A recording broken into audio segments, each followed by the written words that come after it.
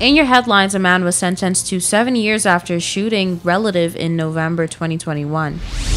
The Department of Education announced that students must still wear masks. And the Department of Environment and Coastal Resources hosted the second installment in a series of coastal vending meetings.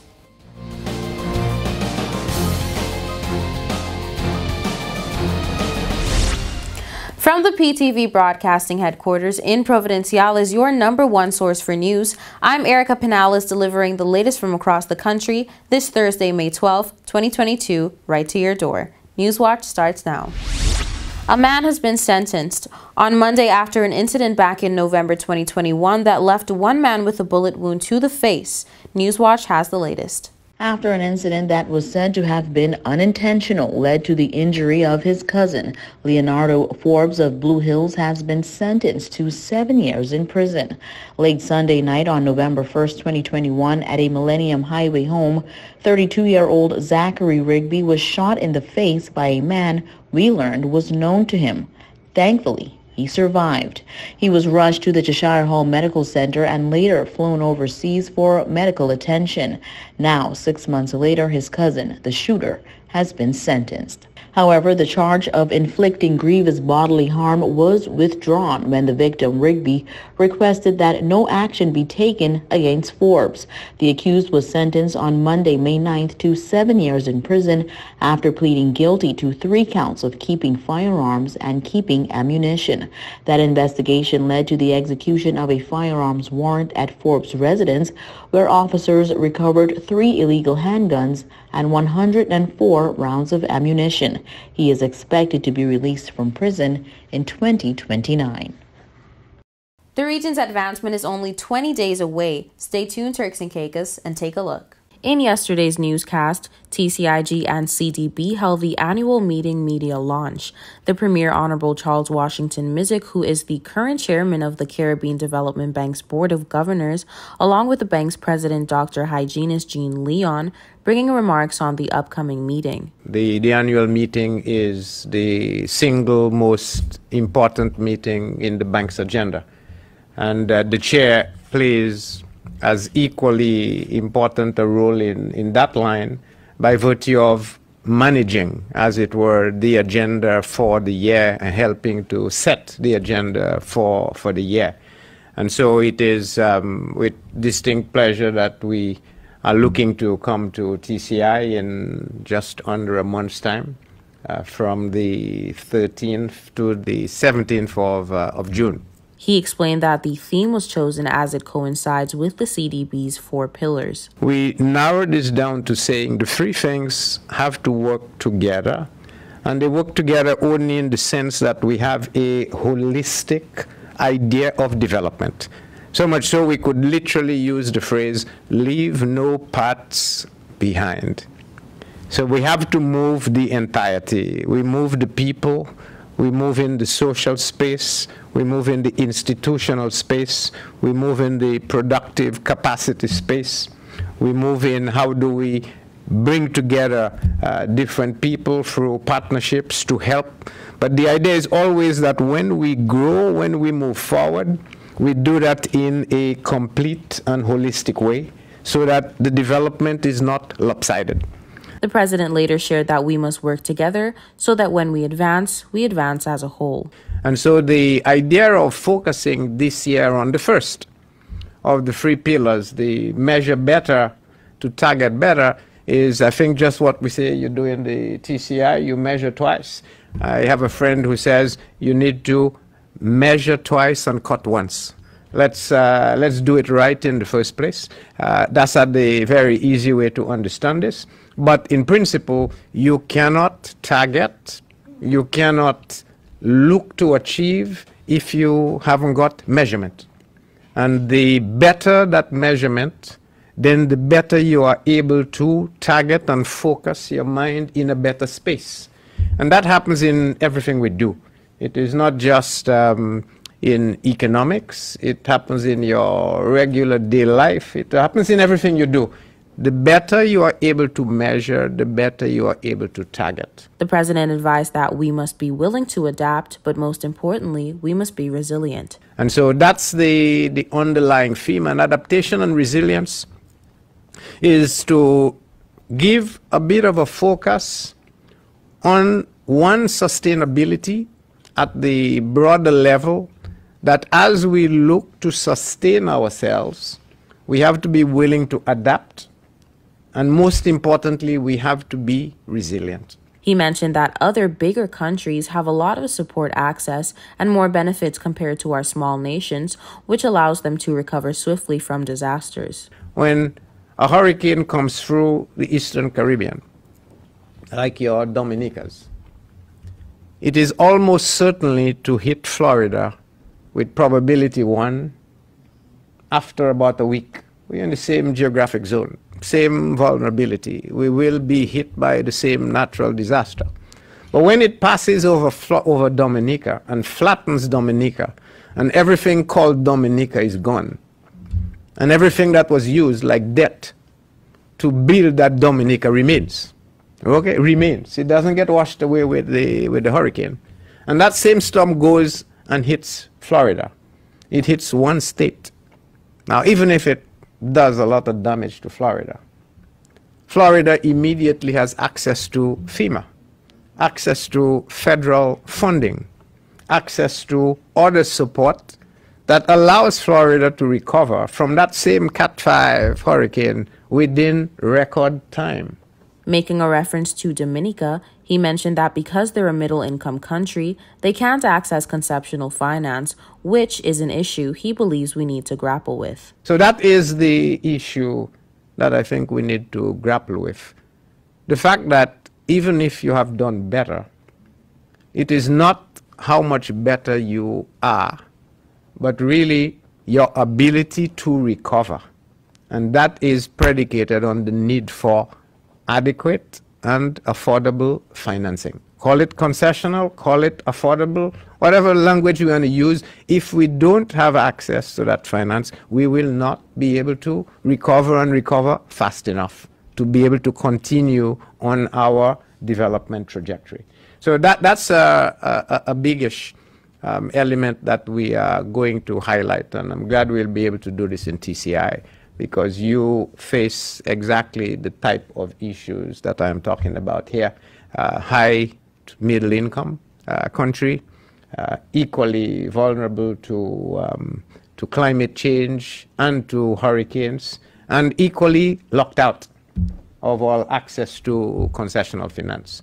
President Leon believes that this narrative can be changed if we refocus on IRS as a true measure of change. Then I think that can make a very big change, a very big dent on the equitable access to finance for developing countries, not just in the Caribbean, but across the world. Don't go anywhere. More News Watch when we return.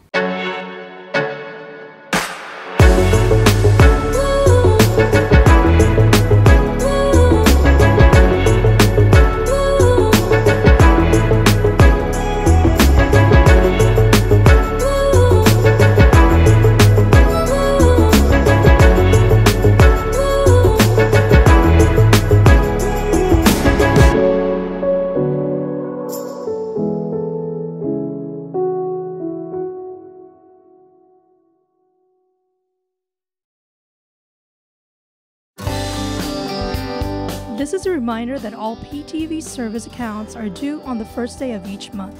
Accounts should be brought up to date by the 28th of the month to avoid disruption in service.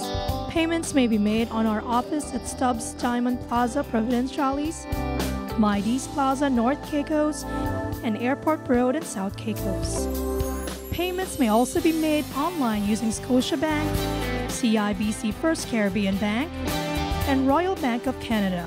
Please allow 3 business days for online payments to be processed. We thank you for your cooperation.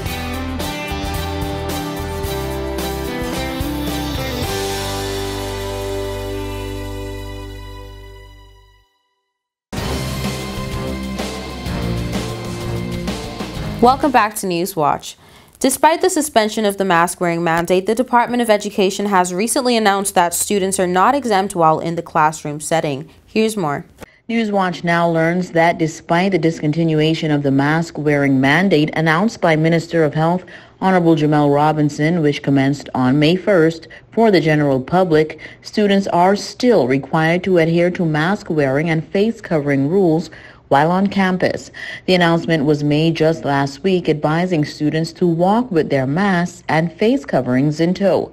While no reason has been given behind the decision to reinstate the measures for students, it is most likely due to the consideration given to the number of students in bigger institutions, enclosed classroom areas, and increased face-to-face interaction following on-campus learning. No date has been given as to when the mandate may be reviewed.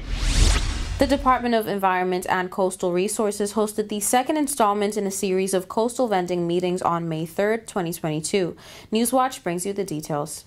The first meeting held in Grand Turk was well attended by vendors from across the sector.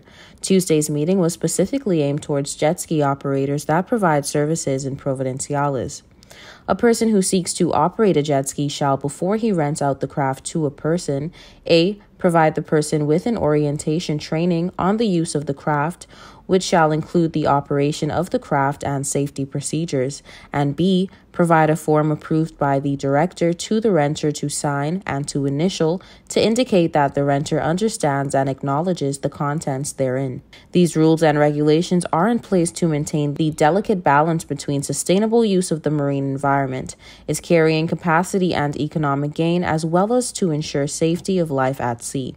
The DCR also discussed necessary insurance coverage for all operators for the protection of them, their businesses, and their clients, and the department agreed to endeavor to facilitate a discussion between vendors and insurance companies to allow for the provision of insurance.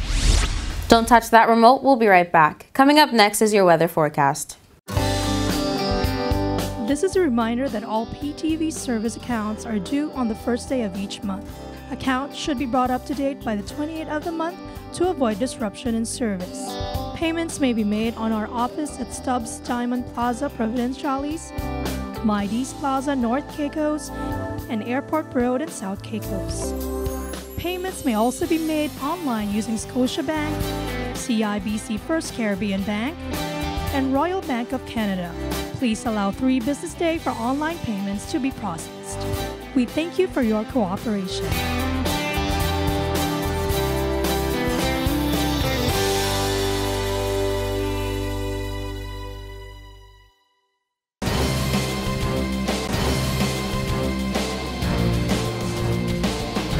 Welcome back to Newswatch. Here's the latest in your weather forecast. Here's your weather forecast for May 13th, 2022. For the nation's capital, Grand Turk, on Friday, partly cloudy skies, high 81, low 76, winds east-southeast at 10 to 20 miles per hour. For South Caicos on Friday, partly cloudy skies, high 81, low 76, winds east-southeast at 10 to 20 miles per hour. For North and Middle Caicos, partly cloudy skies, high 81, low 76, winds east-southeast at 10 to 15 miles per hour. For Pared and Pine Key on Friday, partly cloudy skies, high 82, low 76, winds east-southeast at 10 to 15 miles per hour. And on Providenciales on Friday, partly cloudy skies, high 82, low 76, winds east-southeast at 10 to 15 miles per hour. Now for your sunrise and sunset. Sunrise 6:12 a.m., sunset 7:21 p.m. And for your high tides and low tides, high tides 5:54 a.m., 6:20 p.m., and low tides 11:58 a.m., 11:58 p.m. And that's it for your weather forecast. We'll be right back with more Newswatch.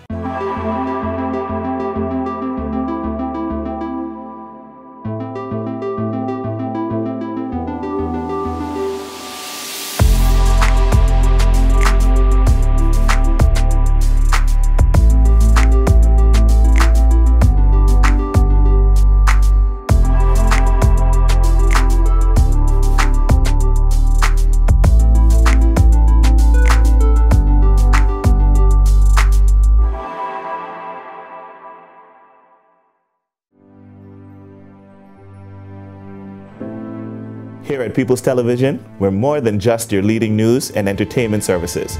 We are spreading the gospel.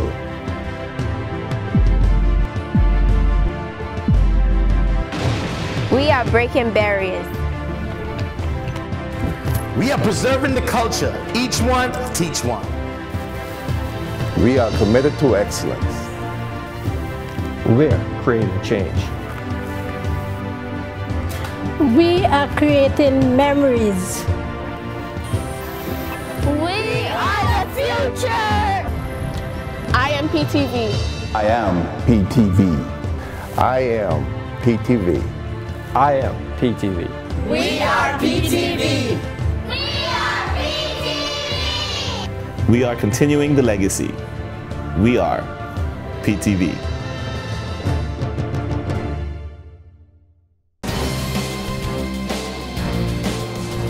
Here's another story that made this edition of Newswatch. Dr. Carlton Mills, a long-standing educator, opened up to Newswatch in an exclusive interview about how he overcame the circumstances that almost held him back from attaining his education dream. You know, going to Jamaica with only $500 and having to survive off $30-something a month, right?